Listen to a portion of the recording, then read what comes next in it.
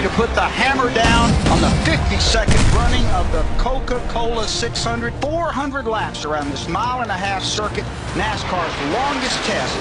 Think about Memorial Day weekend, what that means too. Think about those that make this possible for us to be out here driving in circles.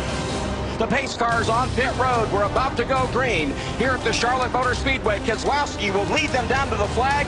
Green, green, green. 99's the only one staying with you.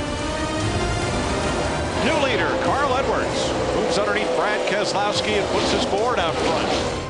Clear all around. Good work. Well, regardless, it still drives like I'm saying, oh, way to go. We're good. The Coke 600 is like two races. The first half is survival. The second half is about working your way to the front. Oh, in the wall. Two cars hard right behind them. Caution, caution. When they open pit road, you're going to get 4 tires and fuel. You want to just put the 4 tires on it? Yeah, I do. 56 to go. We got to get it slam full. Slam full. Here we go. Get out. 4,000, 4,000. All the way up 4,000 right there. Save gas. Save me some gas right here. Everybody's short from here. Yeah, make sure you're saving gas when you get back out there. Jeff Gordon and Greg Biffle bring them down for the restart, and Gordon gets away by a car length and a half. Taking care of the gas here. Lead change. Greg Biffle to the front. Whoa, let's get in. Blowing up is Jimmy Johnson. Kidding me. Caution's out, caution's out.